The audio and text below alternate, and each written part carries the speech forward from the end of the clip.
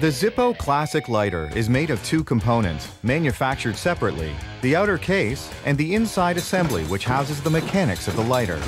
The outer case will end with a chrome finish, but it starts out as raw brass sheet stock.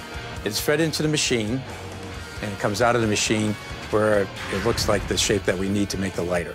60 tons of pressure form the shape. And when it comes out of the machine, we actually have two pieces. The top and bottom are attached with a hinge that is welded to each of the two pieces. After the hinge is attached, the cases go through what's called a brush finish machine that will sand and wash the cases in preparation for their eventual chrome plating. From the other end, they move on to be nickel coated. Because chrome doesn't adhere to brass, the nickel will function as the glue for the chrome. The cases are dipped into a nickel bath. As the machine lifts, you'll see that the parts are no longer brass, they're covered with nickel. After the nickel plate, the shells are rinsed. 5 rinses follow the nickel plate, then they go into the chrome tank. After 4 minutes in the chrome tank, the case gets that signature Zippo look. The chrome is the finish that we all know, yes. The iconic Zippo case is now complete. Very similar to what we do with the case for the lighter, we do with the inside assembly. It starts off with, in this case, steel. From stainless steel, a 60-ton press machine forms the signature Zippo stack and the housing for all the components needed to spark this lighter. One of them is this tube and plate. The tube ends up being the tube that will house the flint. The flint and the wheel create the spark for the flame. An automated process installs the wheel and the eyelet that the wick goes through. The eyelet, which is a brass component, is applied to the top also. And that eyelet, it attaches the little spring mechanism for the cam. The cam is the hinge between the inner case and outer shell. This is what makes that distinctive Zippo click sound. Next is the wick, which will run the length of the lighter, so it will always be soaking in the fuel. We insert the wick in from the bottom.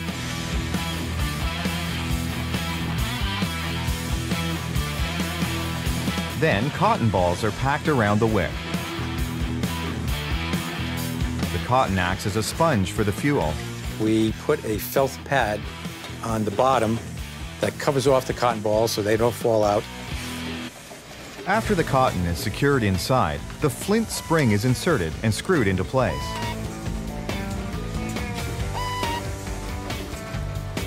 Once the insert assembly is complete, each lighter is tested.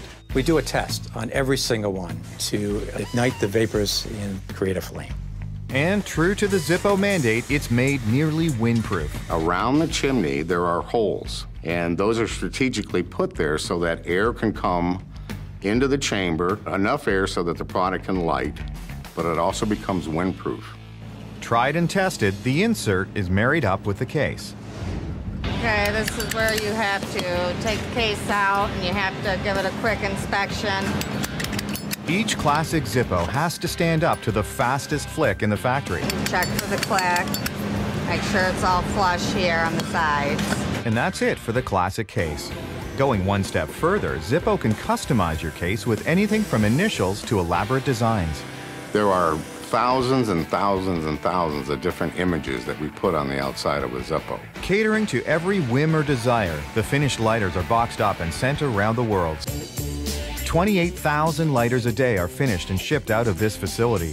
That's a far cry from the first days when George Blaisdell started manufacturing in 1933. My grandfather was importing these lighters from Austria, and the idea came to him about putting a hinge on the lighter itself. The Zippo was the first lighter that could be lit with one hand. He wanted one-hand operation, he wanted it windproof, and he wanted to guarantee the product for life.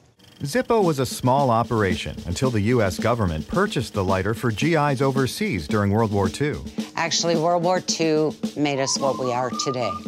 GIs coveted the Zippo lighter. And everything the GIs coveted, from the click, the windproof stack, to the one-hand operation, all come from the inside assembly. And when you think about a person going through their life, carrying that same Zippo, through the good times, through the bad times, it's kind of a friend that you have for a lifetime.